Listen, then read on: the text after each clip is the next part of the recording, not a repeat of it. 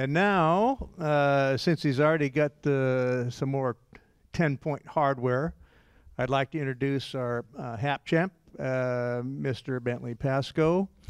Bentley has been using his expertise as a hardware and software engineer to apply it to the plant raising aspect of our hobby.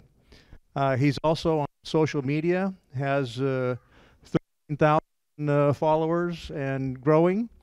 And as you all know, he's got many, many awards here for breeding plants. So, Bentley, I'm going to turn this over to you. And do you need this mic, or do you have? I think we're okay with this one. Okay, let's give a big hand for Bentley.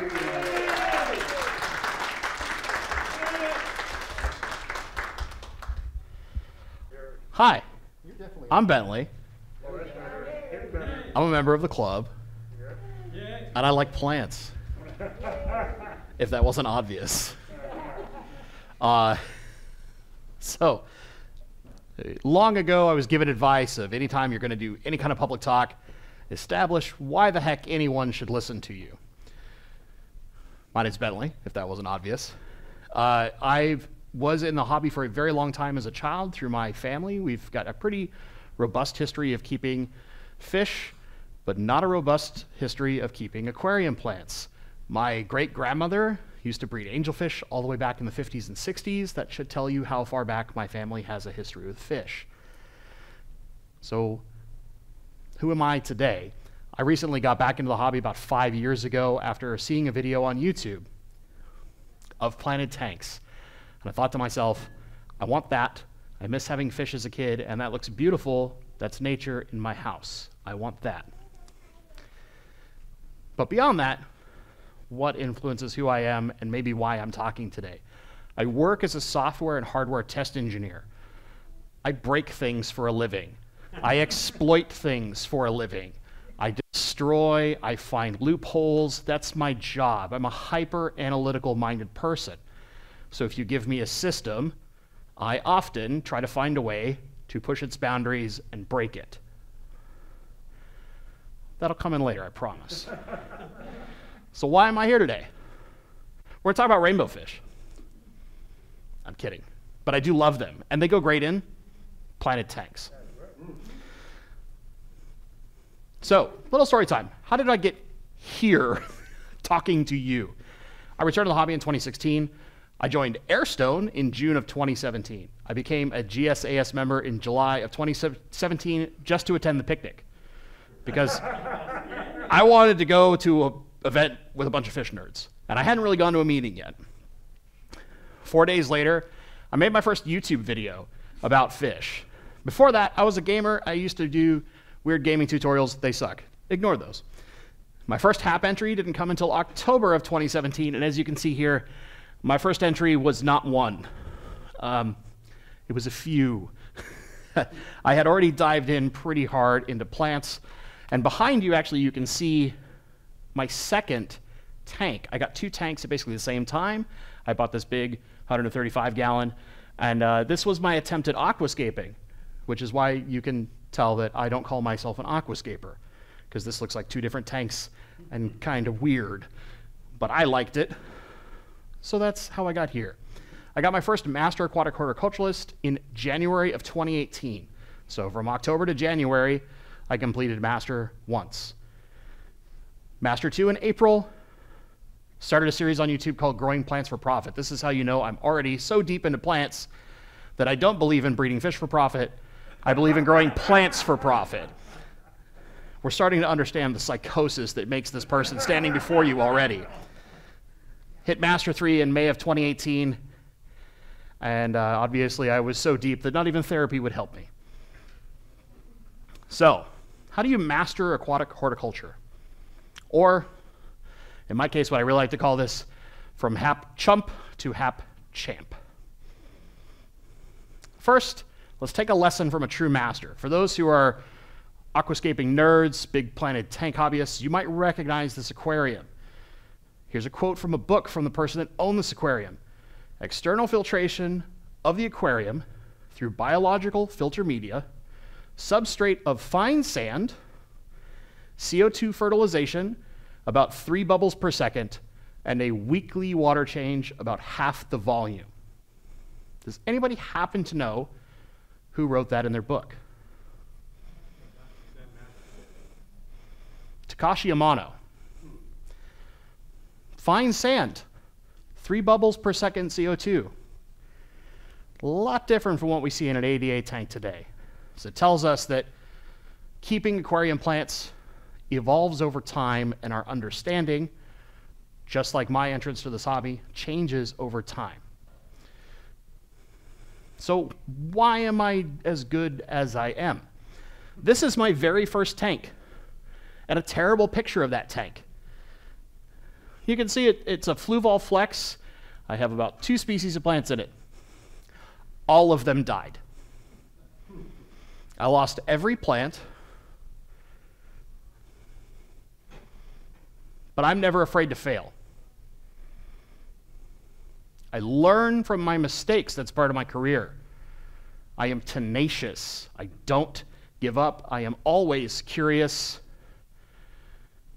And you only need 1 plant to survive. This is probably the most important lesson and secret to success I have had the whole time. As long as 1 survives, you can grow more. And then you can get HAP points for them. It's a lot easier to replicate and get points from 1 plant than it is from 50. This is how we start breaking that system. The only true failing is giving up. Pretty famous quote. There's lots of variations of it, but I believe in this wholeheartedly. We only fail if we give up. The way that we get very good at this hobby, messing up, losing things, screwing up. It hurts. It sucks. But it's how we learn the most important lessons.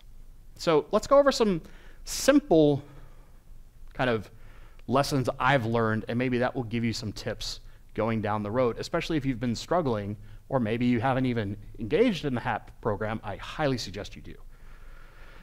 It's kind of like a puzzle. There's a lot of pieces.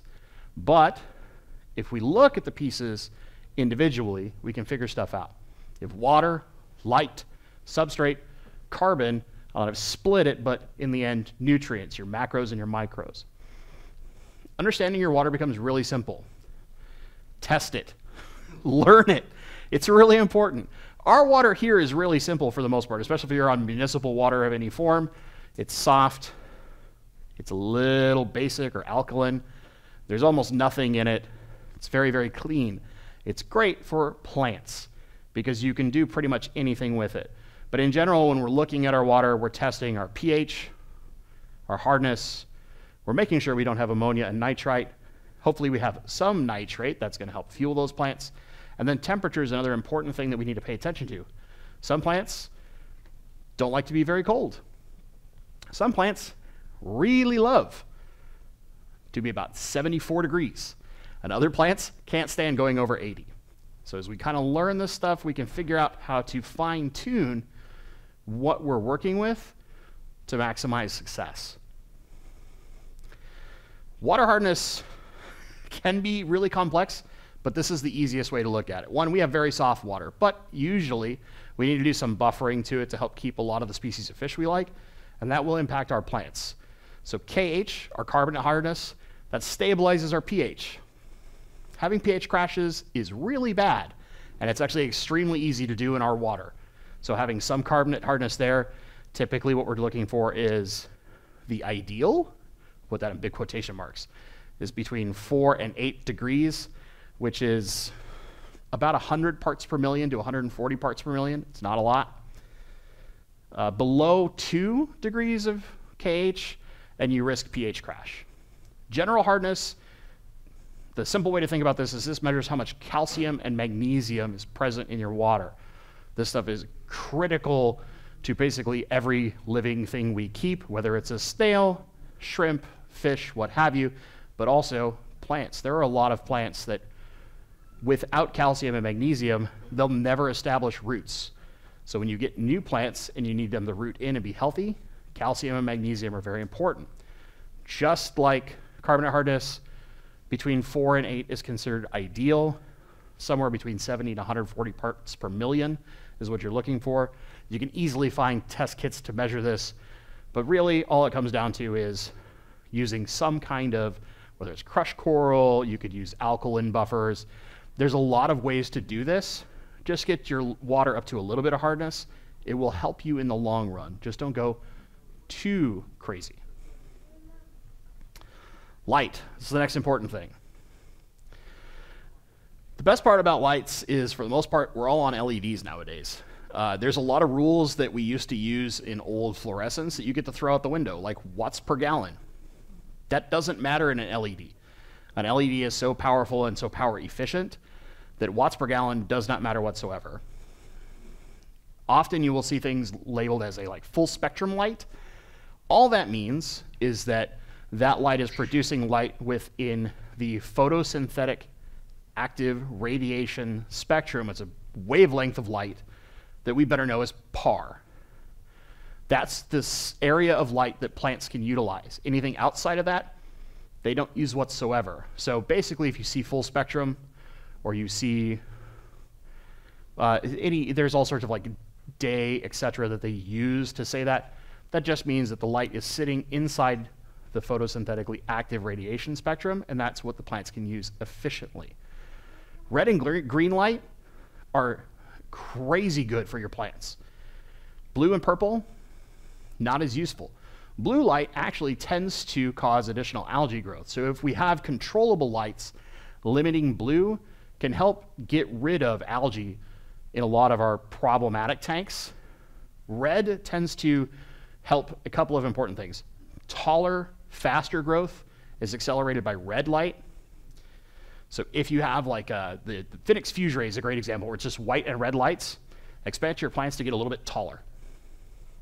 If you have lights where you have more green light, they'll stay slightly more compact and dense, but it's still really, really helpful. What really matters about light? Be consistent. Use a timer. Don't go, I go out to work at this time, so I turn my lights on at 8:30. Well, today it was 8:35, I was a little late.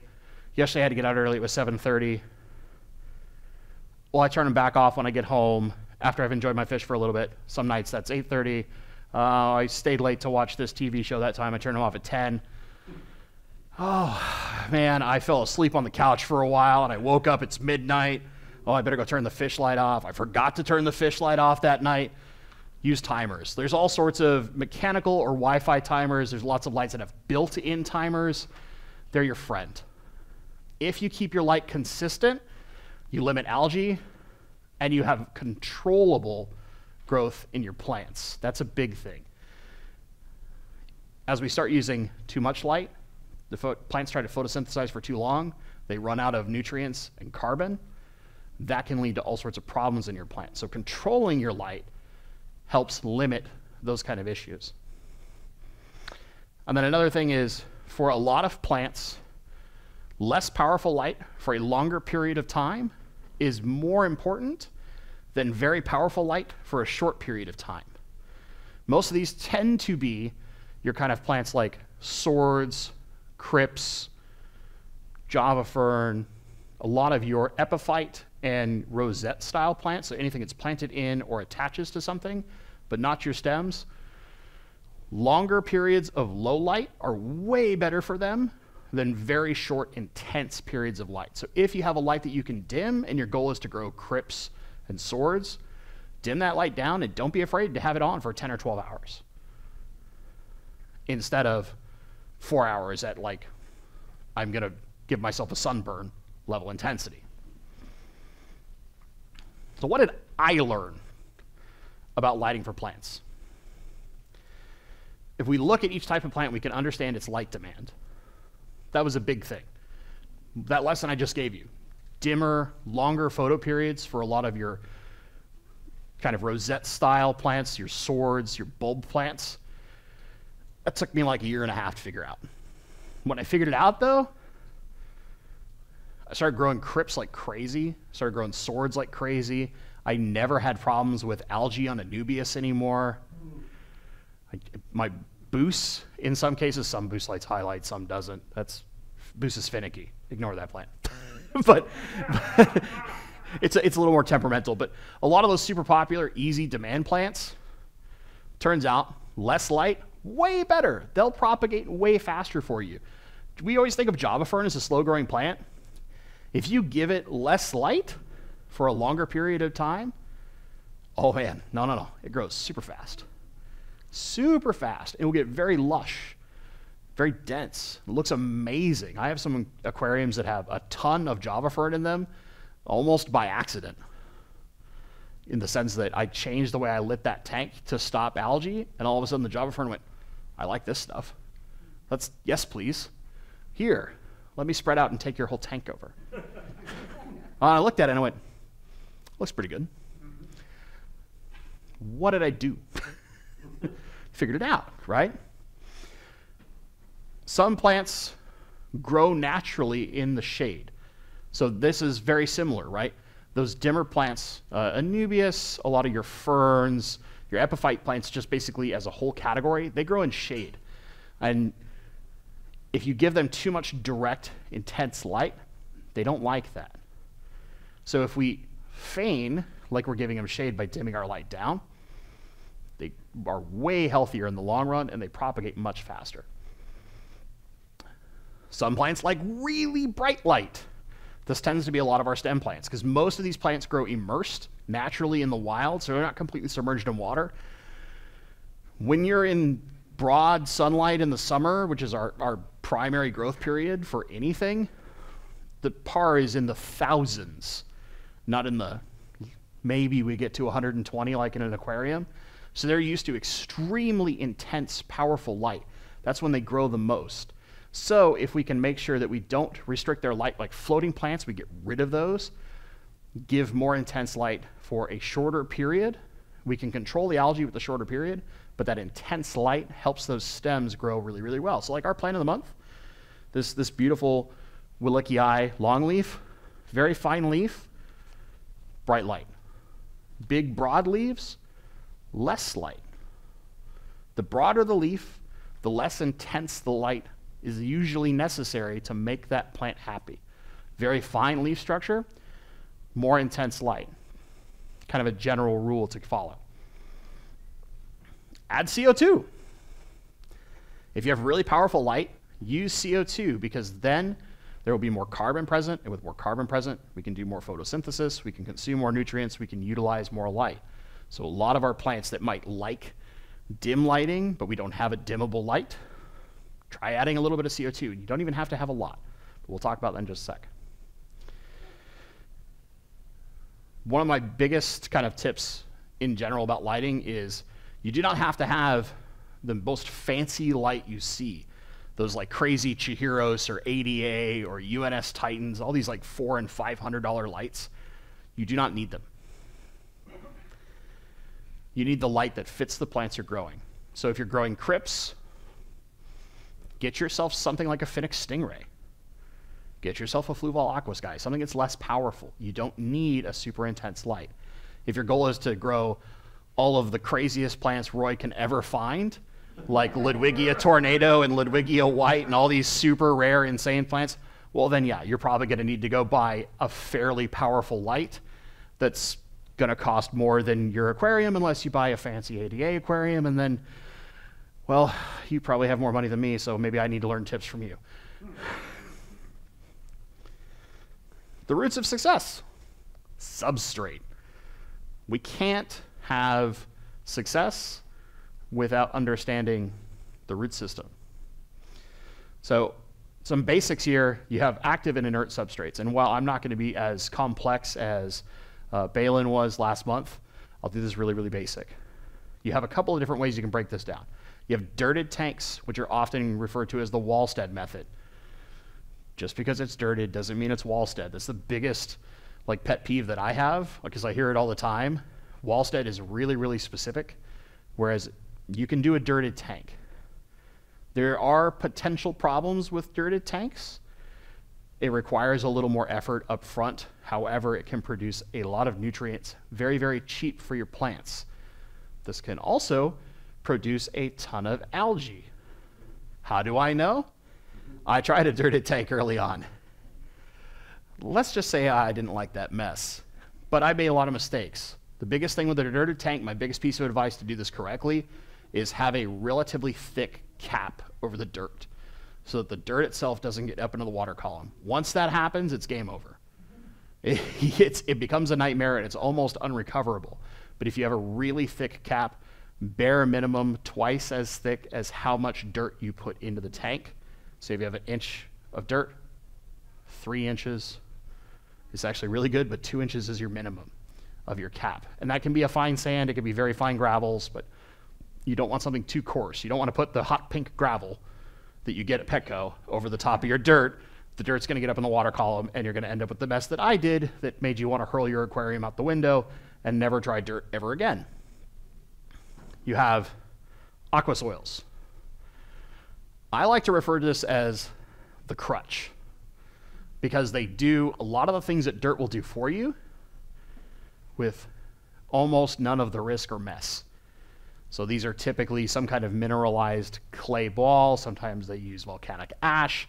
They have what's called a high cation exchange capacity, CEC. Super, super important. The basics on that are simple. They pull nutrients out of the water column into themselves and make them available at the root level. Now, Balin's presentation last month for our club members, way more detailed and technical about this. He talks about bacteria and all sorts of crazy stuff. I'm not that smart. I just know that if I use an active substrate, it's a lot easier than if I use dirt or hot pink gravel. You also have kind of alternatives. So these are things like using clay cat litter, safety zorb, turfus. There's a lot of these kind of things that work very similar to our aqua soils, but can be extremely cheap. There are some risk factors with these, but it's easy to research. Basically put, most of them are designed to absorb tons and tons and tons of stuff. Cat litter, right? It's obvious. We're absorbing a bunch of kitty mess. Well, if you don't have enough stuff in your water column for it to absorb, it will strip everything out of the water. And then all of a sudden you've got kind of like RO water, and that will be very bad for your fish and plants because it'll strip all the nutrients from them too. So usually when we use things like that, we have to do what's called charging it. Basically, you're just enhancing it with a bunch of minerals. Typically, we use calcium and magnesium. If you're really interested in going that route, ask Roy. He's done this stuff. I don't. I'm lazy. I don't know if I've made that obvious. I rely very heavily on aqua soils. So what really matters in all of this? Cation exchange capacity. High is good. Things that can pull lots of stuff out of your water column makes things really easy for us because it minimizes the amount of work we have to do when it comes to our fertilization. What do I use? I like to use a mixture of things. So I believe what we call generally like the lasagna method, where I'll do layers of different soils. Typically, I'll do either Fluval stratum, Bright Wells, Rio Oscuro, ADA Amazonia, whatever I can find of those types of the most nutrient-rich aqua soils. I do one layer of that, a layer of Eco Complete, another layer of the same aqua soil, and I'm done. The reason for this is really simple. Eco Complete is extremely porous. It leaves lots of open room for root structures to grow.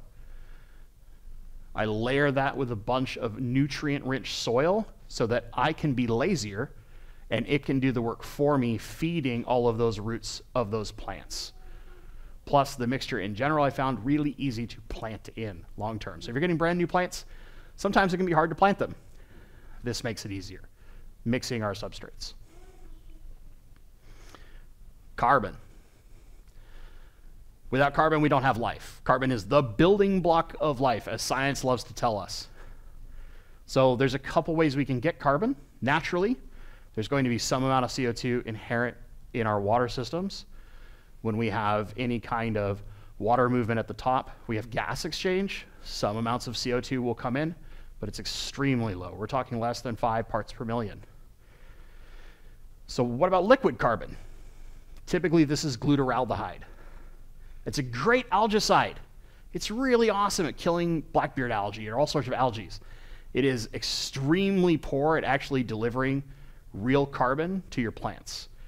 Very typically, if you dig deep enough into research, I tried this for about a day and then I gave up because, again, I'm too lazy for that stuff. You find out really it doesn't deliver more than about 3 to 4 parts per million.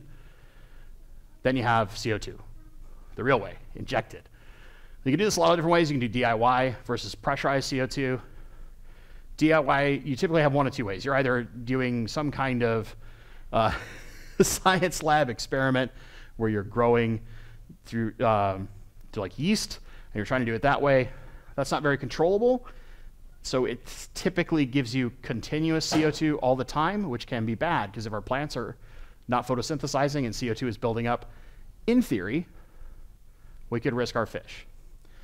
The other way is citric acid mixed with baking soda. You can find kits like this on Amazon, but they cost nearly as much as building a normal CO2 system anyway. So in general, I would say in the long run, it's slightly cheaper to start, but it will cost you more long term. And then you have actual pressurized CO2, so getting yourself a regulator, going to get a tank, whether that's through like Central Welding Supply, local homebrew store, whatever it may be. My advice for this, if you ever want to go this route, look on Craigslist, OfferUp, any of those places. Find someone's used tank from an old kegerator system. Buy it cheap. Take it in and cylinder exchange it immediately for a nice new cylinder. Or a used cylinder, but full of gas. Don't buy that brand new, beautiful, shiny cylinder and think to yourself, I'm going to go get this thing filled. I'm going to have this beautiful piece of hardware.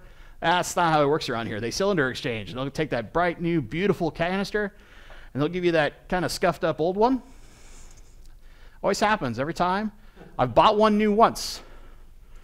I've bought used ever since then. Every time I buy new, take it in. I would like you to fill this, please. There's this weird painted thing from Central Welding Supply at the homebrew store. There's your cylinder exchange. What about my pretty brand new one? Yeah, you exchanged it. Here's the one that's full of gas. It's in your keg system, right? What do you care? It's for an aquarium. Huh? Whatever, you got your gas. Get out of here, kid. I want my pretty one. Bought a used one, took it in, looked like it had a really bad night. Got a nice new one. Full of gas, beautiful big sticker on the front, just so they could advertise themselves. What a deal. You can get tanks super cheap. That's the reason why I suggest it this way. Because you buy a brand new like 5-pound tank, it's going to cost you like 120, 130 bucks, and it's empty. Then you got to go exchange it. It'll cost you 20 to 25 bucks depending on where you go. Buy that used tank, it might cost you 40 bucks. You go exchange it, it costs you the same amount. Now the best part is that when you do actual injected CO2 this way, CO2 lasts you a long time, especially if you go by my next piece of advice. With CO2, there's two methodologies. High CO2, that's like you see in those crazy aquascape tanks where you see the little bubble counter and it just looks like it's boiling pasta water for you. And then there's my method. I like to call it American barbecue. Low and slow. 40-gallon tank, 2 bubbles a second. 20-gallon tank, 1 bubble a second. Why? Really simple. I'm lazy. So I don't want to deal with the amount of maintenance that comes with very high amounts of CO2 and extremely accelerated plant growth. But at low levels of CO2, and this is probably the biggest lesson I've learned the entire time I've been doing this, which, as we've seen, is actually not that long. It's only 4 years. You can catch up, I promise. I'll relax. I'll chill out. I've hit 10. That's good. But in low CO2, you get just enough. You can get yourself to about 20 parts per million or so. You get just enough CO2 to boost your growth, boost your color, but not grow so ridiculously fast that you're spending 2 hours trimming a week. You might have to trim once a month, unless you grow some really, really aggressive growers, like Rotala. So in general, what I have found, if you go a low amount of CO2, you boost everything, but you take away the negative of having to do an insane amount of maintenance. So I've preached this for, I think, 3.5 years now. Because once I figured this out, it was the only way I would go. I turned everything that I had down, and I really don't run out of that many tanks, by the way. I only use CO2 on 4 tanks in my house. out of 20. So while I have a lot of tanks, I actually don't use very much CO2. You don't need CO2, but if you want to break the system, if you want to really accelerate things, CO2 is a huge help. Now, this next piece is really important. Or I can hit the wrong button. That's how you know it's live. Fertilization, understanding micro versus macronutrients. This graphic is fantastic. It comes from Aquarium Gardens, which is a big aquascaping store out in the UK. And it's this kind of triangle of power, right? Light, macronutrients, and micronutrients. Balancing those is how you figure out perfection in your aquascape. Put the two nutrients together. Put carbon on there instead. When you balance those three things and understand how much carbon's going into your tank, so whether you're adding carbon or not, so if you go low tech, no carbon, medium or high tech, injecting CO2, the difference becomes how much light you need and how much nutrients you need. Low tech, less nutrients, less light. Injecting CO2, more nutrients, a little bit more light. Super high amounts of injected CO2, you're turning it into bubbling pasta water and you're trying to have your fish live in a carbonated soda. Solar radiation from a tanning bed, and just start dumping buckets of fertilizer into that thing, okay? Don't do that. Please don't. But, you know, as you inject more CO2, your plants can grow more, they can photosynthesize more, so they will need naturally a little bit more nutrients. It's like when our fish get bigger, they eat a little bit more. When we have more fish, they need a little bit more food. You can't just keep doing one little pinch when you started with 5 fish and now you've got 45. That one little pinch isn't going to feed everybody. So you have to increase that a little bit. The same happens as your plants grow in. If you started and you just planted your tank, it's all, whether it's tissue cultures or bundled plants or whatever you got, as they grow out, as they grow dense, as you repropagate, need a little bit more nutrition. Otherwise, you'll start running into problems. Speaking of problems, these next things will be your best friends. This picture is your best friend. You can find this online. All you have to look up is aquarium plant deficiency chart. Put that into Google, you will find this, and the one on the next slide. Learning this will save you so much heartache in the long run. Macronutrients, this is what this one covers. Carbon, we kind of treat that as its own thing, but it is technically a macro. Nitrogen, potassium, phosphate, magnesium, calcium, sulfur. The most common, KNO3, PO4. Any chemistry nerds in here? Potassium, we got one. What's the other one? Yes, thank you. So, those are the biggest ones. Then calcium and magnesium, I kind of mentioned earlier. We use that for charging a lot of our alternative substrates, but more importantly, calcium and magnesium are necessary for root growth and root establishment. But you can also get nutrient deficiencies. So if you look at like calcium, little stunted growth and kind of curled leaves. So you start seeing a lot of curled leaves in your tanks, usually means you're running out of calcium in your water. You need to add a little bit of calcium. Starting to get holes in your leaves, starting to get this, starting to get that. That's what these images are for. I don't want to go on, like, I'm sure Roy could teach you about this for hours on end. Roy is amazing at this stuff. He used to do this fun game in the newsletter where he had to identify the nutrient deficiency and he'd give us all this information. And for an analytical brain like me, it was like a fun puzzle to play with. I did really good on Mystery Planet of the Month when those things came out. This bad boy, one of your best friends. Basically, macros make up a bulk of our fertilizers. They're the most important things. We need the most of them. That's why they're the macro. Next is your next best friend. This deficiency chart, which will teach you all about micronutrient deficiencies. Micronutrients are your trace elements. So other than sulfur, which and calcium and magnesium, we kind of think of them as if they're micros because they're not in the big four, but they're actually our macros. These typically are dosed in some kind of blend. So if we use like an all-in-one fertilizer or we're using powdered fertilizers, they're present as a blend and not individuals. There's a big list of them, but the big ones are iron, manganese, chlorine, which I misspelled. Yes, perfect. Copper, boron, molybdenum, cobalt, nickel. What each of these does, not super important. The big lesson, honestly, when it comes to understanding your micronutrients, is that you can identify them. This chart does a wonderful job of illustrating that for you. But if we use fertilizers that include micros naturally, so like all-in-one liquids, if you're not like a crazy scientist and want to do the EI dosing method, you're always getting them, and you almost never run into this. But you can use other products. There's things that dose specifically just your trace minerals. We'll talk about that in just a sec. Those can help you just kind of ignore this ever happens.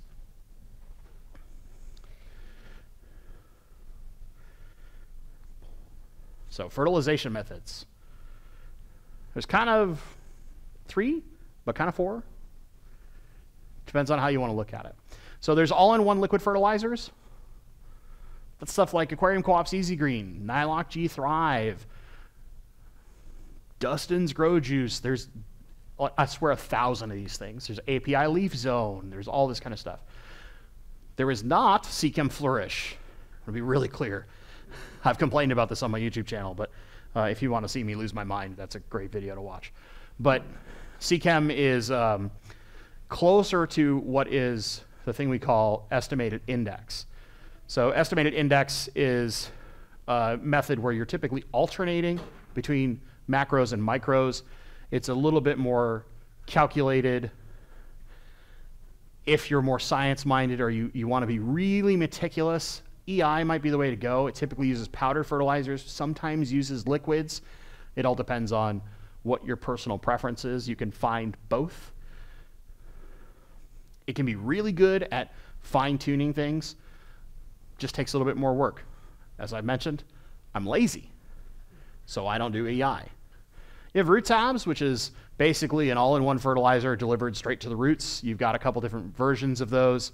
But you have options like Seachem has them, Thrive has them, Aquarium Co-op has them. Everybody and probably their cousin makes some kind of root tab. But you also have DIY solutions like Osmocote in little gel capsules. One thing to keep in mind is that when you're using any of the DIY solutions, they typically include ammonia. If you do not have a fairly thick substrate layer, there's a risk that that ammonia over time gets into your water column and can cause toxic levels to your fish. Can these work? Of course. Do I ever suggest them? No, not at all. Because every time you see 1,000 success stories, you see 10 horrific horror stories of people losing some of their most prized fish. And it's because of those horror stories that I never tend to suggest them. However, the real secret is the deeper your substrate layer, the better, because ammonia at the roots is easier for plants to process. Ammonia in the water column, harder to process. So let's break down fertilizer real fast, just so we understand it. For those of you who have ever seen a movie called Idiocracy, you will understand what plants crave. Salt! Genius! So this little graph shows you basically what plants actually use. The bulk is carbon. And then you've got nitrogen, potassium, phosphorus, our macros.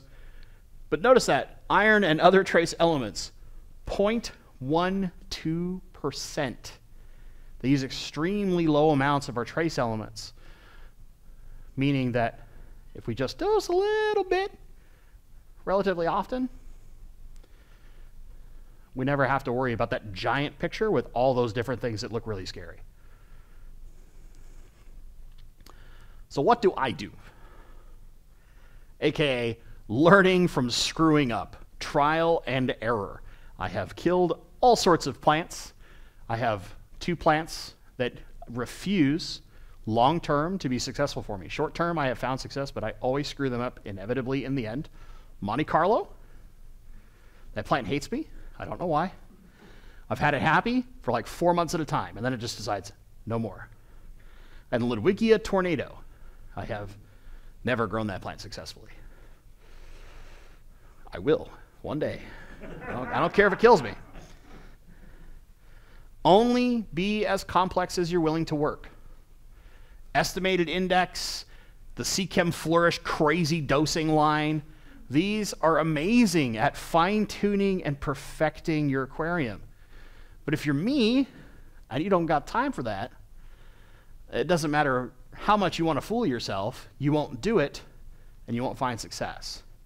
So if you're somebody who very typically, say, Dean, he's got more fish to worry about. Plants, not so much. Or maybe you're me. I got about 10 minutes every morning to feed all my fish and feed all my plants before I need to run out the door and get to work. So I use an all-in-one liquid. Simple, easy, fast. I just run around with that little thing, squirt gun in all my tanks, throw fish food at the same time. Easy peasy, brain dead solution. All-in-one makes things easy, but you can adapt it to complex setups. I've got tanks where I use more complex plants. I've got tanks where I use simple plants. I have tanks where I use things like the Fluval Plant 3.0. It's super controllable, more powerful light, and I'm doing crazy weird things with its lighting spectrum, trying to simulate day. Then I've got brain dead lights that just turn on and turn off. I can adapt how I dose my nutrients to each tank because it's got everything in it in one shot. Root tabs have their place. If you have swords, Ponagitans, any of those bulb plants, root tabs are amazing. Doing them once a month for really big old swords, maybe once a week, who knows? I mean, you got an Amazon sword that takes up like a 30 or 55 gallon, that bad boy is chewing through a root tab a week. I mean, that guy is a hungry hippo just taking them pills down, no problem. But if you've got like, you know, the Echinodorus of Flame, the purple night sword, those little bitty guys that are dark purple, whether you have CO2 or not, they're a beautiful little plant. You probably need like 1 root tab for every 4 of them a month. They really don't consume quite as much. They don't have as ludicrously crazy a root system eating all that up. I personally like root tabs when I start a tank. So I'll bury them really deep into my substrate. It helps that substrate absorb those extra nutrients, establishes the initial root system of a lot of my plants, things like crypts, and then afterward, I rely on aqua soils and their cation exchange capacity, that CEC, to pull nutrients out of the water column and do the rest of the work for me. Unless I have something like a sword, then root tab a month. Something simple, easy. Low and slow. If you're using CO2, trust me, try it low and slow. Lasts longer, makes life easier, and you aren't going through $40 worth of fertilizer every other week. That's one of my biggest tips. It makes things go great. You can get great color. You can see this is out of my primary plant growing tank. I've got all sorts of beautiful color all over the place. This was on 2 bubbles a second in a 40-gallon breeder with a not very expensive light and only dosing pretty lean amount of fertilizer. Always look at your plants. If you use those dosing chart, those deficiency charts rather, your plants will tell you what's going on. If you start to see curling in the leaves, you start to see leaves that look way darker than they should be, they start looking yellow, they get holes in them, you'll know the problems just by paying attention to the health of your plants. Are all of your lower leaves dying, but your upper growth looks fantastic? Not enough light. The light's not penetrating deep enough. The plant is shedding that lower growth, so it's not wasting nutrition to try and keep it alive because none of that is able to photosynthesize. So we might look at, if we want to keep that lower growth more robust, a slightly more powerful light, or if we have a controllable light, increasing its power. Some plants love certain nutrients. So an example, all crypts, all of them, like iron, whether they are red, brown, green, tall, short, doesn't matter. They love iron.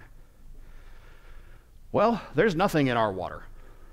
So adding a little bit of extra iron, and this can be things like getting Mexican potting clay and putting that in your substrate at first, using some kind of laterite powder or like Seachem's fluorite red, which has laterite in it, putting that into your substrate to act as a continual iron source for a long period of time. Great for crypts. Monte Carlo loves calcium. Java fern loves potassium. Can I tell you every single plant and its weird niche enjoyment of nutrients? Nope. Can I tell you that over time you will learn these if you just pay attention to the way your plants look, and they'll tell you that story? Yes. Java fern is notorious for getting holes in the leaves because it's a potassium hog, and it runs out of potassium, and then it starts getting holes in the leaves. Monte Carlo loves calcium and actually loves to be in slightly harder water, which is probably why I'm bad at it. I don't make my water hard enough. The leaves will curl a lot. They'll start dying off. It's because they run out of calcium.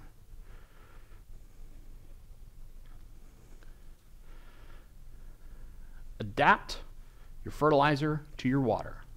Now, this doesn't really apply in the Northwest unless you're in the spots in the Northwest where you're on well water. What the heck am I talking about? Right? Really simple. Test your water out of the tap. Understand your source water. If your pH is really high and you register like super high TDS, you probably have a reasonable amount of calcium already in your water, and you might not need to dose additional calcium like somebody like me does if I'm trying to keep Monte Carlo, because I'm on city water and it's got nothing in it. You might already have nitrate in your water. And if you do water changes super regularly, if you're that person, it's like every 3 days, I 50% water change because I keep discus and I'm giving them immaculate water. Well, if you already have nitrates in your water, you don't need to dose as much nitrogen. You can probably get away with dosing your nitrogen less frequently and only paying attention mostly to your trace minerals, especially in low demand plants. If you understand your water, you can adapt your fertilization to it. Finally, adapt your light to your plants. I've kind of talked about this before, but I think this is one of the most important things in understanding light, is that if you have a super bright light and you put it on plants that don't like super bright light, you are just asking for disaster. But if you build your system ahead of time and you think about it with some forethought, you can usually save yourself a little money on your equipment and have phenomenal success with your plants at the same time. Last one. Balance is hard to find. Perfectly balancing that triangle out is extremely difficult, even for those of us who have had a lot of success, whether it is currently, in the past, long-term, short-term. It can be very hard to find perfect balance. Don't be afraid to tinker. Play around. You tried doing fertilizer once a week and you noticed I keep getting algae? Spread it out. If you're in a 40-gallon breeder, you're no CO2, you're dosing aquarium co-ops easy green, aka stuff that I did when I first started. You notice I get a lot of algae on my glass all the time, and a little bit of hair algae every once in a while. Big spike of nutrients, slowly tapers off. Big spike of nutrients, slowly tapers off. Spread that to 1 pump every other day, rather. Lean dose all the time. The plants always have something to feed off of. They're continuously fighting algae. I learned an important lesson from my tanks. Spreading my fertilizer out helped me deal with problems in that one of those first tanks when I first really started going crazy with plants. As I kind of played around and messed with stuff, I learned, oh, I got a lot of fish in this tank This tank right here, you can actually see I had Cochutetras in this thing. I had 85 Cochutetras in a 40-gallon breeder. Beautiful tank. Tons of filtration. Well, it turns out with that many fish, I'm producing a ton of nitrate naturally. Big bio load, right? Lots of little fish. I changed fertilizers in this tank for a while. I used a fertilizer called Brightwell's Florin Multi. Okay? All it is all your micros plus potassium, because potassium doesn't normally exist in pretty much any water system except for really niche well waters. No nitrogen, no phosphorus. Well, I got a bunch of fish and I'm feeding them all the time. They're producing nitrogen and phosphorus. I at one point with this tank, when I changed the plants, it wasn't these current plants, but same fish, I was having algae all over the place. I couldn't understand why. I hadn't done anything different than what I did with the previous plant load. The difference, the plants were less demanding, and I didn't think about that ahead of time. So by adding my normal fertilizer, I was putting way too much nutrients in the tank, more than the plants could consume. And now, algae's got something to latch onto. Went hog wild in my tank. I had this horrific hair algae everywhere. It looked hideous. But remember, don't give up. Be persistent.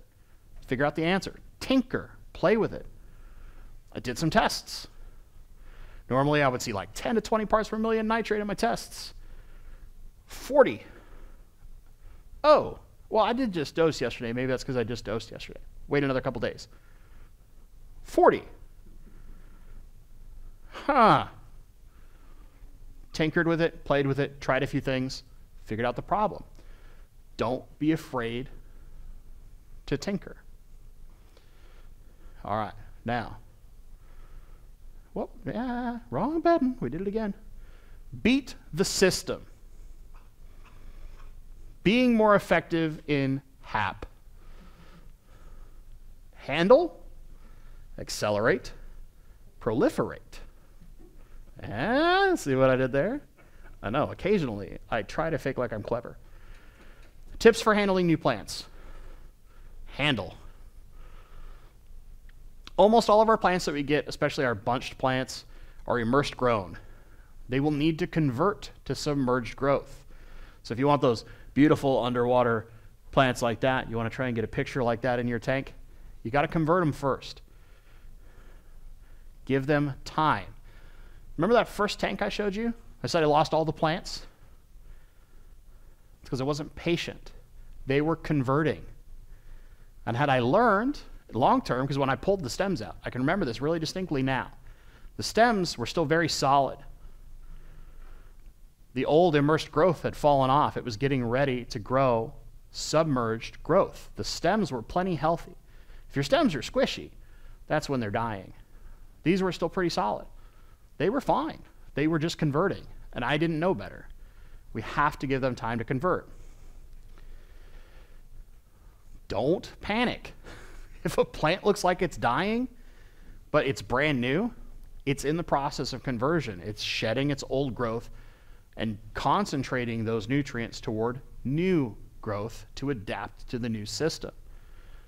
Easiest way, like I just said, if it's a stem plant, rhizome, anything like that, don't be afraid. Get your hand in the tank. Feel the stem. If down low it's super squishy, but you get to a point where it's hard, cut right there. Get rid of the growth that's dying, keep the healthy growth. It will help that plant stop wasting energy and make it easier for it to convert.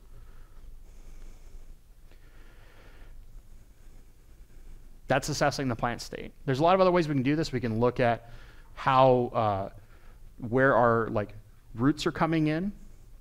One of the ways I like to handle a lot of plants is with stems especially, I don't plant them right away. I'll use some kind of weight or float them in my tank and allow them to grow brand new roots. Because if they have new roots that are new to my water system, they will do way better when they get planted than if I plant them right away and hope that they'll establish roots for me. If the plant is starting to grow new roots, it's probably ready to handle your water. If you don't see any new roots and you see that stem starting to melt away, like I said, feel the stem. Find where it's still solid, clip everything underneath that away. Get rid of it so it stops wasting energy trying to save that part of itself. Cutting it will trigger new root growth. It's what happens in nature. A plant breaks, finds some place where it settles a little bit, it changes its growth pattern, grows new roots trying to grab in, anchor down, solidify itself. Mimic nature where you can. CO2 makes this a lot easier. Handling new plants gets a lot easier with CO2. It's not always required. There are plenty of plants that don't need CO2. But if you want to make this easier, a little bit goes a very long way.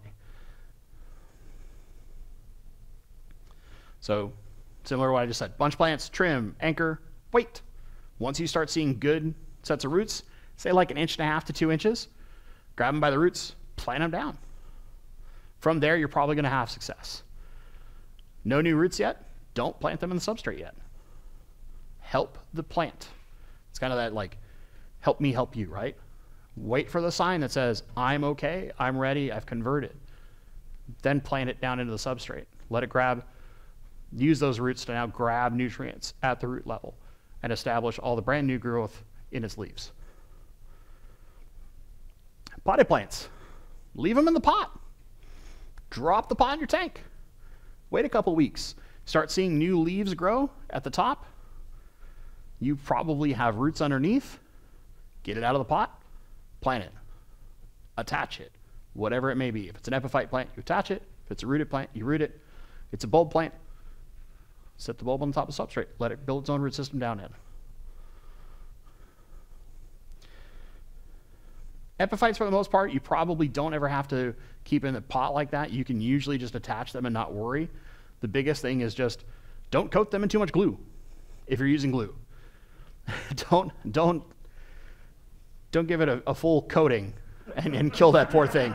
This isn't shellac. We don't need to cover that whole thing and paint it bright red like a race car, okay? A little will go a long way, right? If you don't like using glue in your tanks, then just tie it down.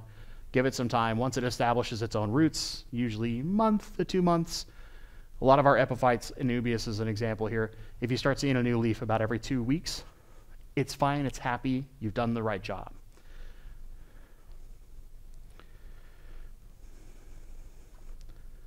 I just realized how hard that is to read. Root feeding plants. Wow, made it terrible on myself. When you're dealing with a new root feeding plant, so like crypts, swords, something like that, before you ever put that plant in the substrate, put a root tab where you're going to plant it. Give it instant access to nutrition, and then just wait. It'll establish itself. It'll grow. But if you don't give it that nutrition right away and you rely 100% on even a really good nutrient-rich substrate, you run the risk of dealing with some more problems.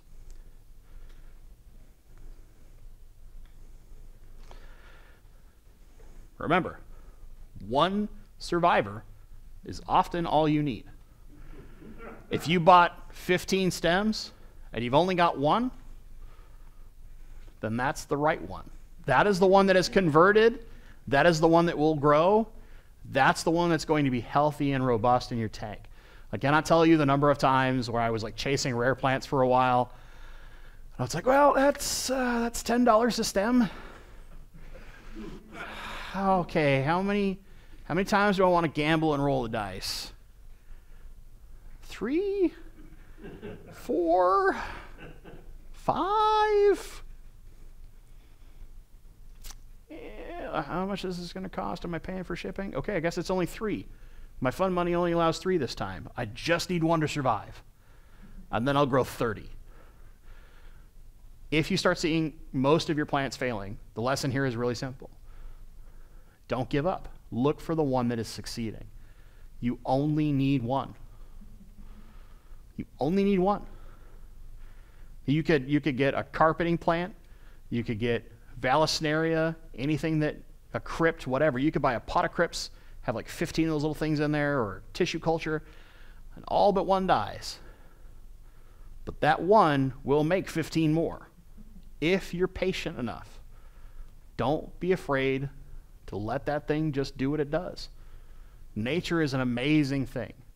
It is designed to adapt and survive. Let it do it. Finally, medium and higher light can help with conversion. Some plants, in order to handle the conversion process, need slightly stronger lighting. This is most typical in stems, not as common in like your epiphytes or your low demand plants. But sometimes when it has those like super opaque leaves grown immersed, a little bit stronger light temporarily will help it get the first new submerged growth. And then you can dial your light down if you have an adjustable light and get it back to where you want. And hopefully in that short period of time, you did not magically make algae. I have. It can be infuriating, I assure you. However, sometimes with some of those plants, that's the only way to make sure that they make it through the process. I've had this most commonly with boosts, which is why I say that plant is finicky and ignore it until you've kind of taught yourself enough, and then you go, I want to buy boost 937, because that's how their namings are nowadays. All right, let's get to the accelerate part. It's my favorite. Cheat the system. Step 1, cheat. Use CO2. Don't be afraid. I know it's expensive, trust me. I know. I'm that dum-dum who the first regulator I bought was from Greenleaf Aquariums. It cost me like $450 until I learned better by reading on the internet that I was a dummy for spending that much money on a regulator. But you know what? If you buy a really nice regulator, they're bulletproof.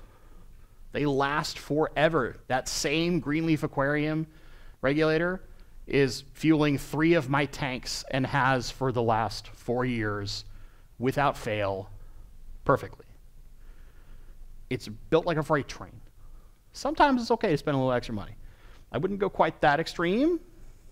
Casual advice, there's a lot of really good options out there, but adding a little bit of CO2, especially if our goal is to earn HAP points, makes this a lot easier. I did almost all of my work for getting most of my Master Aquatic Horticulturalist awards in only 2 40-gallon breeders. Hack. Design the system based on the plants you want to grow. Think ahead of time. If your goal is just to be a psycho like me, and my goal is now to play this game, and my game is how many HAP points can I earn how fast? Have we established that I'm a crazy person yet? If not, you'll know very soon by the end of the cheat system. If you're going to grow lots of crypts, lots of anubias, you don't need very strong light. Don't buy the $200 Fluval plant. Buy the $120 or $60 light that you can get that is not as powerful, but those plants don't need it. Buy the things for the plants you're trying to grow. An example, again, you have a lot of low demand plants. You're growing like Pogostemon octopus, Ludwigia repens, some Java fern, some Java moss. We don't need crazy EI dosing and like a filing drawer full of different chemicals to grow these plants. We can just buy a simple all-in-one, call it a day. Don't go more complex than you need to. Understand what you're trying to grow. Design your system for what you're trying to grow. Avoid getting attached to plants. This is where we're going to learn why I'm such a psycho. I'm like a slash and burn farmer. I would grow plants, I would earn my HAP points. If I thought I could flower them, I would do everything I could to flower that one plant. But as soon as I was done with them, I would rip everything out, bag it up nicely, bring it to a club meeting or an auction, and sell it. And I would see it go often. Persicaria, whatever. Who wants this? Crickets. $1. The random person like, well, it's $1, why not? plant cost me 15 bucks. Avoid. Don't get attached. If you really want to do this the way I did it, which is to say like a psycho, don't get attached to your plants. Move through them, cycle through them. If you're struggling with a plant, don't be afraid to just go, you know what? Move on. Move to a different plant, find success, go back to it later. Someone will have it, assuredly. Someone will have it somewhere, and we can try again. Extract. We have lots of plant nerds. Use them. Use the events. Sell your former precious plants that you got all the HAP points you can possibly get out of them. Buy other plants off the other plant nerds that you haven't done yet. It's perfect. It's perfect. Extract value. The gamer in me loves this. Trade this resource for your resource I don't have. My precious, the new one. I don't need that old thing anymore. Go on. Go on. I have plants super rare. Yeah, I'll make you a great deal. Great deal. If you really want to go crazy in the HAP system, your best resource for finding new plants is in this room.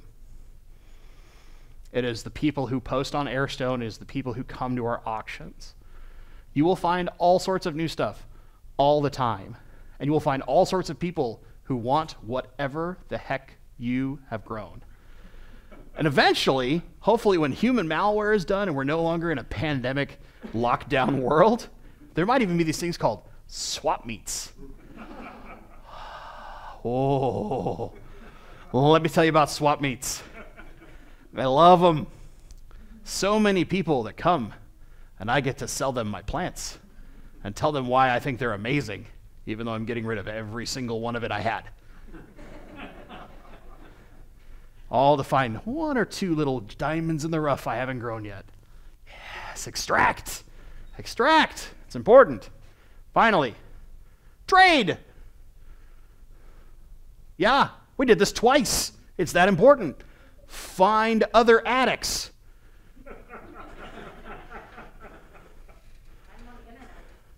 They're on the internet. Yes. Perfect. Etsy, eBay, OfferUp. I've found plants all over the frickin' place. All sorts of crazy nonsense with weird names I could hardly pronounce until I tried several times to do bad Latin. And eventually I said, it sounds kind of like it's right. Must be right. Don't be afraid to trade. Find groups of people inside the club, outside the club, in other areas. AGA was like one of the best things in the world because you had all these people who can't get local stores. They don't have the lovely access like we have to Aquarium Zen, Barrier Reef, Aquarium Co-op, all these places that bring in all sorts of robust plant options. But they have something we don't have, assuredly. They've got something. Trade for it. Set it up, make a deal, find people that are interested in something you have, find something you haven't grown, trade for it. Now it doesn't cost you money. That's the best plant, a free one. If you want to use the cheat system to its maximum ability, trade. It's all part of that second one. Two of them, 2 times. Extract, trade. Yes. That is accelerate. Finally, let's get actual advice instead of me acting like a crazy person. Propagation and flowering, aka that proliferate part. I could just make you read this, right? I could just stand here like a very boring human being. Some obvious stuff, right? Stems, we typically propagate them through clippings. We're going to cut them off. This is what happens in nature. They break. Some fish eats them. Something knocks into them. Rocks fall. Whatever it might be. It breaks off, it moves, it tries to grow new roots and anchor itself down. Some of those stems you can do some dirty little tricks with. Best example, alternantheras. All of them. They tend to produce side shoots as opposed to purely growing vertical the whole time. We can cheat. Oh yes. Clip the top. It will stop growing up. It will force itself to produce more side shoots. Now you can propagate it faster. Most of your Ludwigia species and Rotala species, if you let it grow long enough to where it starts laying across the top of your tank, it will grow lots of little side shoots. Instead of just growing one up, now you can grow 10. This is how we accelerate our propagation. This is how we start cheating the system of HAP. We grow faster than it wants us to. Can you see where that tester background is starting to show up? Figure out how to play with the boundaries. Only have to double my plants. What if I quadruple it off one plant? Yeah, that's 2 sets of HAP points real fast. Rosette plants typically produce via runners. Unfortunately, no secrets here. They're just slow, takes time, and patience. Or does it? Yeah. Tip for your rosettes, mostly crypts. Dim that light down. Higher red spectrum. They'll propagate faster. And later, you'll see that red and orange light help aid in flowering and fruiting. This is summertime. Red light's more prevalent. Those beautiful sunrises and sunsets, light stronger. Spring, stuff like that. This is when we tend to have more red tones of light naturally. Mimic that in your aquarium. You want to see more flowers out of some of your plants? You're trying to grow your stems out of the water, hoping they will flower, stuff like Bacopa that flowers really readily. Add more red, add more orange. If you have controllable spectrum, do yourself a favor. Make the plant think it's summertime. You can control it, you can mess with it, you can force it to do things that it might not have wanted to. All because you trick it into thinking, it's summer, look at the light. Or, put it by a window. In actual summer. It's cheating. You probably get a lot of algae. But that's okay. Put it outside. Another great way, right? Natural sunlight does some amazing things. Rhizomes. Typically the way that we're going to kind of propagate these plants is by dividing that rhizome in half. Now, my big tip here, Anubias. There's the dreaded Anubias rot. One of the things that I've learned over time, and I've confirmed this with a few other fellow addicts, we all go to a meeting together every once in a while of Plant Breeders Anonymous. If you use the kind of scissors that you would to trim most of your plants, they're not super fine. They add crushing force to really thick things like rhizomes, especially in the case of Anubias and Boos. That crushing force typically can trigger the same die-off that happens with Anubias rot. Use a razor blade. Get the finest, sharpest implement you can. Make the finest cut. Clean and simple. It will long-term help you keep those plants extremely healthy. Also, after you've clipped it, if both sides are now cut, very frequently, that rhizome will grow out the side. We've created side shoots. Now we're growing 2 instead of 1. We can grow things faster. That can be really great for that extract part. More plants to bring to auction. Extract more value out of your fellow plant nerds. All those people who are like, I love Anubias nana petite. We can farm that stuff all day long. Attach it to wooden rock. Sell it like crazy. Ask me how I know. Bulbs and seeds. Usually, this is just playing a waiting game. Seeds typically require you to do flower germination and all that kind of crazy stuff. Bulbs, in the case of Nymphea, there's a way to cheat. Most of our bulbed Nymphea, so any of our lotuses, lilies, etc., after that plant has really established itself and has a really robust root system and several leaves, typically somewhere between 5 and 7, you can break it off of the bulb. Let the bulb sit in open light, it will grow a new plant. I used to have, in that big 135 gallon I showed you, I started with 1 Nymphea zenkeri, the red tiger lotus.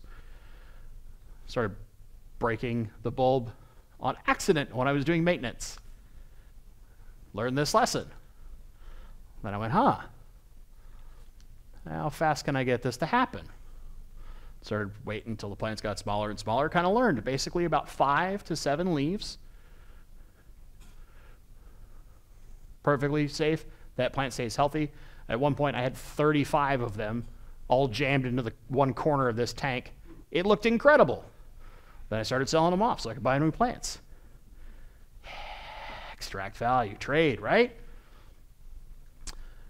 So for most of our flowering, if you really want to go in this is where you can earn a lot of points, but it is a little more difficult. Typically, this requires your plants to be immersed. I don't do immersed plants. Roy has an amazing science lab, so if you ever want to learn about immersed plants, that's the guy. But what you can do is let a lot of your plants grow emergent. Set them up in a way that helps them grow out of the water from inside the tank. Now for stems, you just let them grow tall, and especially your more reedy stems or some of your thicker stems, they'll hold on to that no problem. Your really fine stuff, like a lot of your rotalas, would typically just lay down, but some of them, you can get them to prop up and stay up. It's tough, but possible. But for stuff like Bacopa, which flowers super easily, just let it grow out of the water.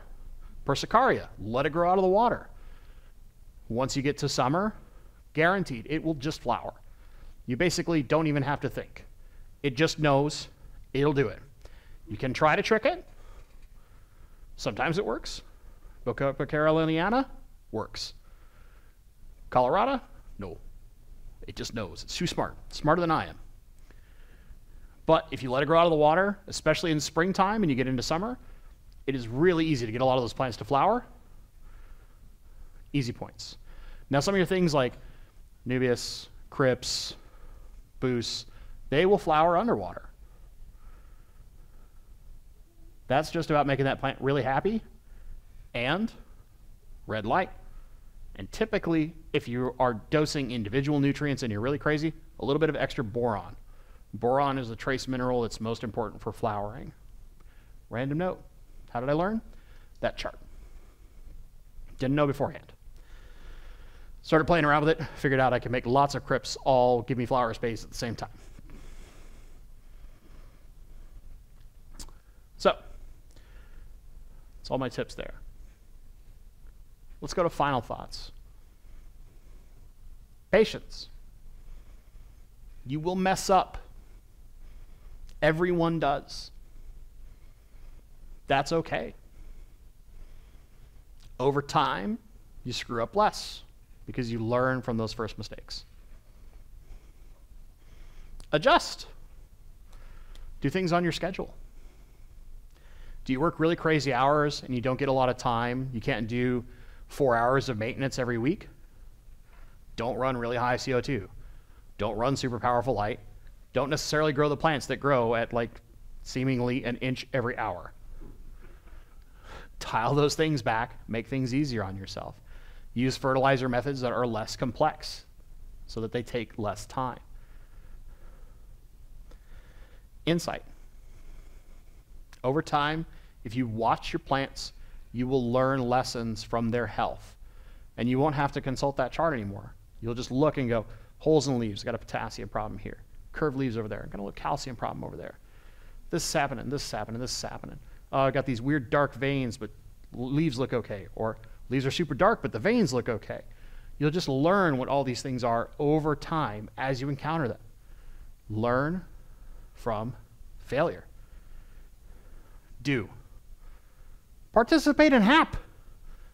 Become an addict like me. Seek out nature. Bring it home and enjoy it. Your fish will thank you. I will thank you. Roy might not thank you because you're giving more work. But in the end, we'll all enjoy this more. Any questions? So, first of all, great presentation. Thank you, Dean.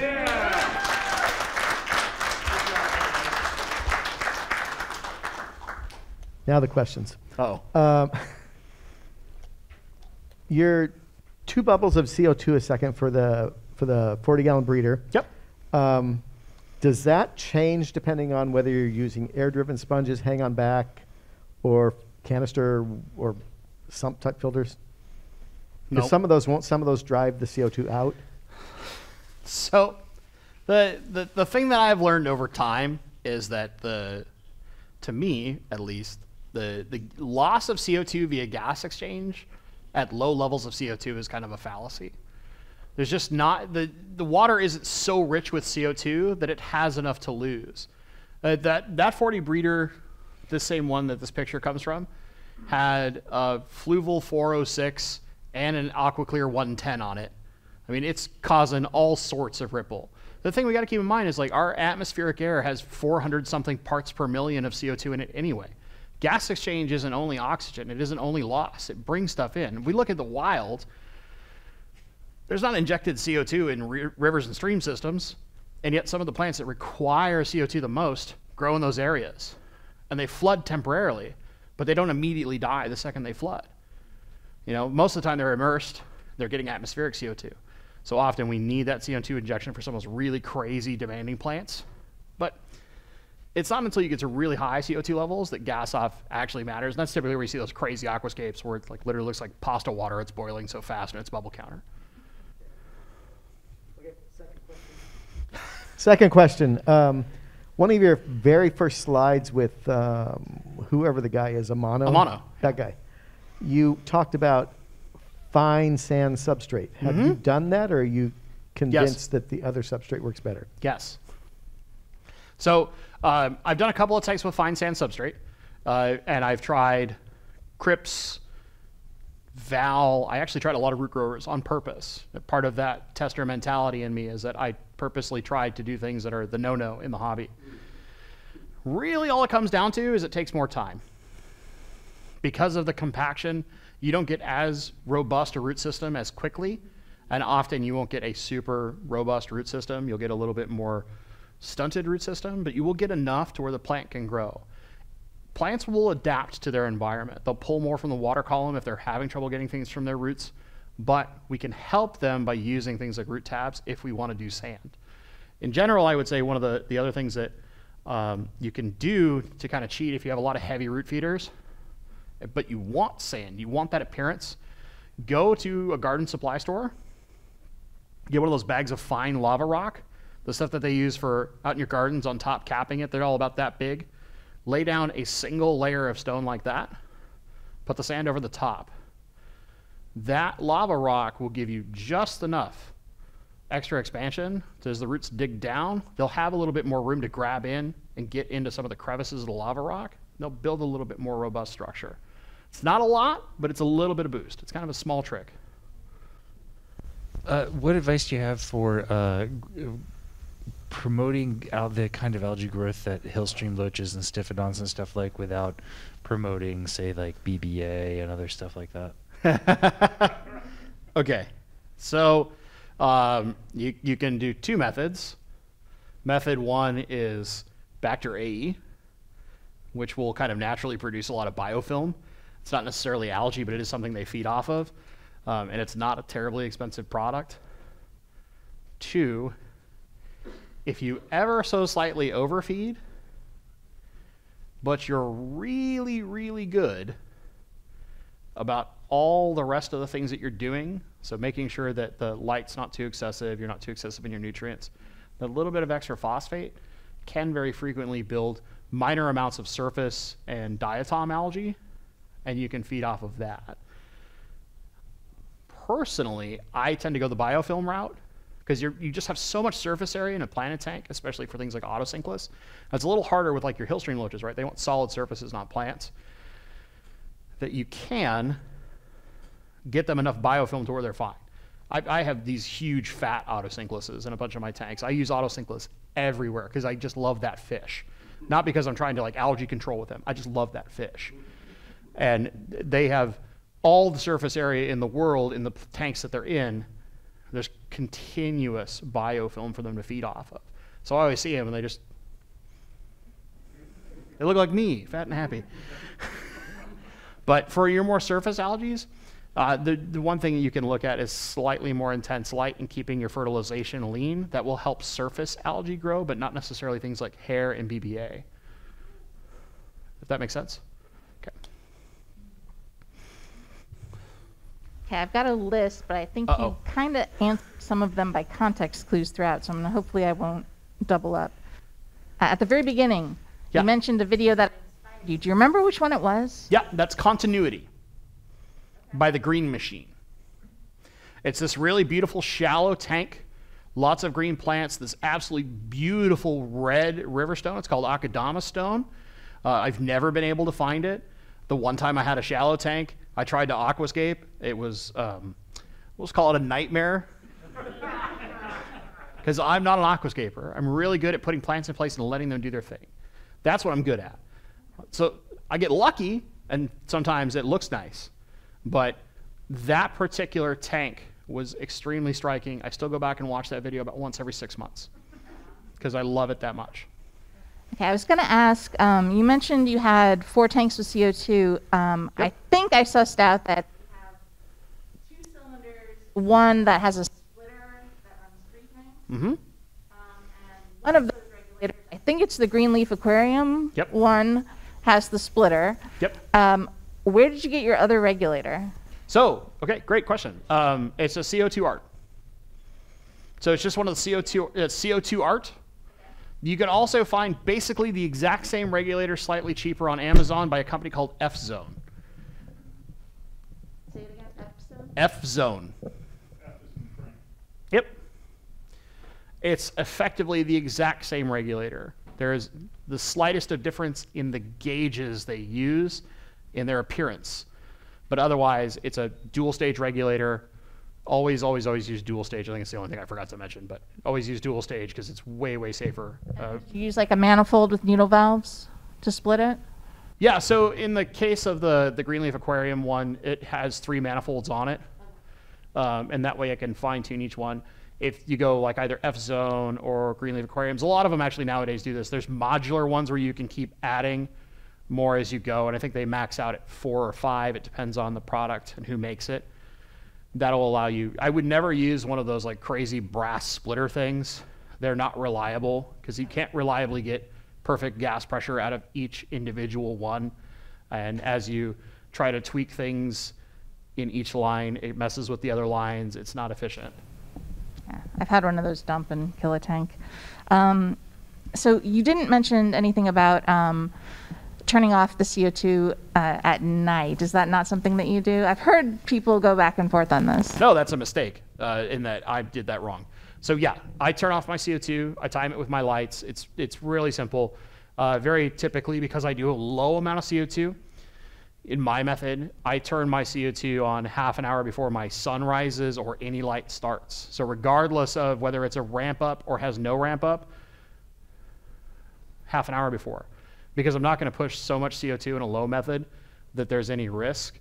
And I'm not trying to get huge amounts of CO2 in my water, so I'm not worried about really ramping it up to start. You have a solenoid on a timer? Yeah, everything's on a timer. I live my life by timers. So specifically nowadays, I use the ones made by TP-Link, so it's the Casa Home, the Wi-Fi Smarts. They're probably the best one that's out there as far as Wi-Fi timers are concerned. But I used to use like those giant, chunky manual ones that you could get at Aquarium Co-op or at hardware stores. But I'm a tech guy, and I like the Wi-Fi ones a lot. They're a lot easier. Okay, last question. You mentioned glutaraldehyde as the liquid CO2. Yep. You didn't mention Flourish Excel. I was wondering if there was a reason. Just because glute is kind of the cheaper option, and Flourish. But it's unfortunately cancerous. I was wondering if I don't know. Like, Well, glutaraldehyde is extremely cancerous. It's Right. a is very, that a thing, or? very terrifying carcinogen. For a very long time, they didn't want to admit this because it was, quote, trade secret, unquote, but that just is glutaraldehyde in Excel. Now, I've heard that they changed at some point and they no longer use glutaraldehyde, but until they want to put that on a material safety data sheet and prove it, I won't believe it. Because how do I put this? Seachem is like the watered down version of everything. They're like the LaCroix of all fertilizers. And I refuse to believe that they would do anything that would cost them more money, and glutaraldehyde is excessively cheap as a chemical in the chemical industry because it is a terrible carcinogen. But it's really good at killing algae and advertised as really good at something else that it's actually not that great at. So in general, I never suggest using liquid carbon in any form unless you're specifically trying to spot treat algae. And then it's really effective. Not a problem. One more. Hi, I have 2 questions. So Sure. first off, do the CO2 tanks, so I have a regulator and essentially haven't been able to set it up because I've moved around a lot, Okay. finally settled in. But I have a regulator, I don't have a tank. Do the CO2 tanks need to be certified? Like, I used to scuba dive and you need to get the stickers and all Sure. of that. If I'm buying a used, like, CO2 tank, does it need to have a sticker? Does it need to have like a hydro test or something like that? Usually, most of the tanks you find are certified, but if you're going through a lot of the welding exchanges, like Central Weld Supply or the homebrew stores, they almost never look for those stickers and just take your cylinder and bring you a new one that is certified. Because I've taken an expired tank in before and just been like, yeah, I just need to exchange my cylinder real fast. And I'm like, oh, okay. Here's your new one, $25.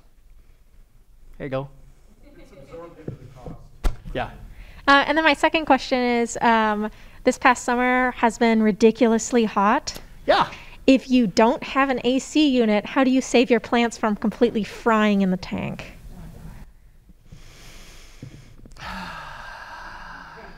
Yeah. I had some of this. Actually, my plants did better than some of my fish when we had that big heat wave. I lost a lot of rare rainbows. I'm not really happy to admit that. However, the best way in general is any of the evaporative cooling methods. So if you've ever looked into that, it's basically just pointing a fan at the water surface, forcing lots of agitation so that you get more evaporation. That will help cool the water naturally. There's a few other like weird tricks you can try to do, like using things like a water bottle that's frozen full of ice and literally putting it in your aquarium like a cooling unit for a temporary period of time. But in general, evaporative cooling is probably your safest, simplest method. There's a lot of other options out there. There's tons of stuff online for dealing with that. And I would, in general, go those routes because, for the most part, we don't really have that kind of heat here. That's kind of, hopefully, a one-off. But, maybe that's more what the people who don't like science want to say. Science says it's going to keep getting hot. So invest in AC. No.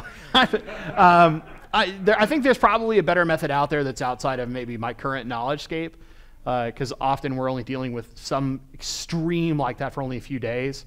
And as long as we keep water movement and surface agitation occurring, we'll get evaporative cooling. The only thing you then need to deal with is making sure you're not getting so much humidity you cause mold in your home.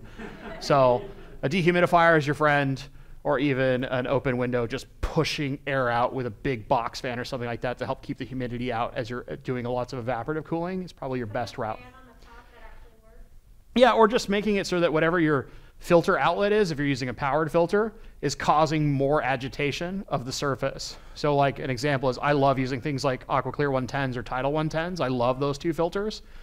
And I will purposely cause a lot of agitation at my water surface, even though I'm using CO2 in tanks, because it helps oxygenate water. And also in the case of where the rooms that I keep naturally warm, those tanks don't get too hot. They'll cool themselves naturally, because plants for the most part really like to be in that kind of like 72 to 76 range. You start getting much higher than that or much lower than that, and for some, Roy's shaking his shoulders a little bit, but like that's kind of an optimal range for a lot of our tropical plants. I mean, there's lots of differences there. Like you got swords can handle pretty high heat. You got lots of plants that can handle high heat or can go much colder. Ludwigia is actually pretty common inside the United States. We have lots of cold water all over the place, so it's a plant that can go fairly cold, but a lot of our more common aquarium tropical plants, this is a range they really love. They tend to be really optimal inside of, is that kind of low 70s area. So trying to cause agitation to keep my aquariums from getting up toward 80 is something that I tend to do naturally as is. Have you found that most of the plants will do fine at like 65 with temperature? Well, I keep rainbow fish, so I can't go that cold. Oh